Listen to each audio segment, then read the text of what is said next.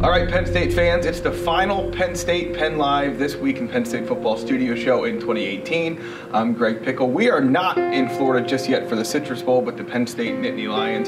Head coach James Franklin head there on Wednesday. We are recording this before the team arrives, so stay tuned for any new updates or roster availability changes that may take place once the team arrives.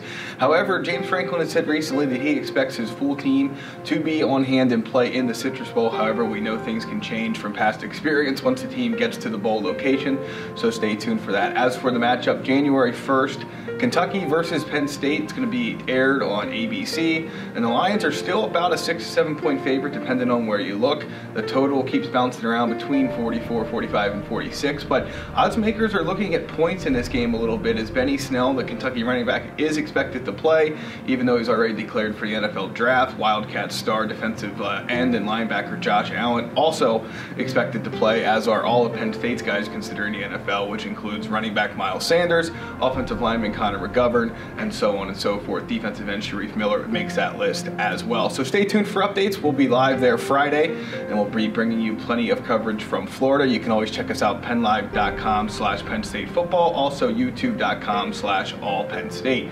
One quick note before we get out of here on the recruiting front, Penn State did receive a Christmas gift on Tuesday when class of 2020 four-star linebacker Derek Wingo committed to the program. It's another good get for Penn State. They just signed Brandon Smith, 5-star, and Lance Dixon, a 4-star, in the class of 2019. Both of those guys will enroll in January. Wingo, of course, can't sign until next December, but he's a top 200 player nationally, according to the 247 Sports Composite, and the number 10 outside linebacker in the junior class. So he is a guy that Penn State has been targeting for quite some time. He's close with John Dunmore, the receiver who signed in the class of 2019 for Penn State, and it's another win for Jaywan Sider, their first-year running backs coach, who really recruits Florida well. He goes down, he gets Wingo. It was a Christmas Day surprise for the family and for Wingo and for Penn State, but good news on that front. It's the Lions' second class of 2020 commit. He joins Grant Toussaint, a 3-star lineman from Michigan. All right, it's time for us to get out of here. Like I said, pennlive.com/allpennstate,